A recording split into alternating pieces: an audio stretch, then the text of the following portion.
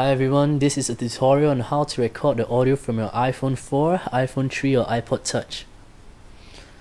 So the example I'm going to show you today is recording the audio from a music app.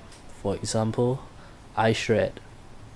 So open the app, go to your computer and open your recording software. For me, I'm going to use a software called Audacity.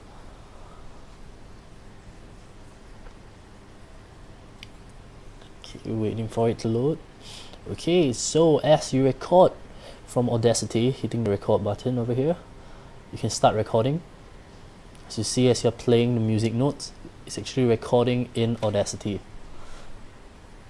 How I'm doing this is actually just connecting 3.5mm male-to-male cable from my iPod Touch straight into the line in or microphone jack of my computer.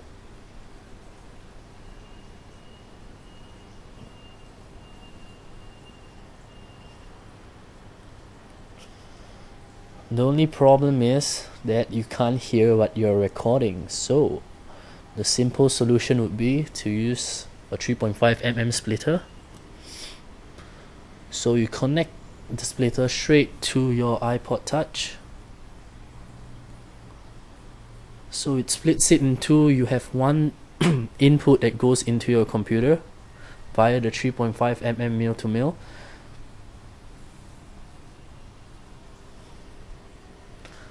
and another input that goes into your headphones so you can hear as you are recording.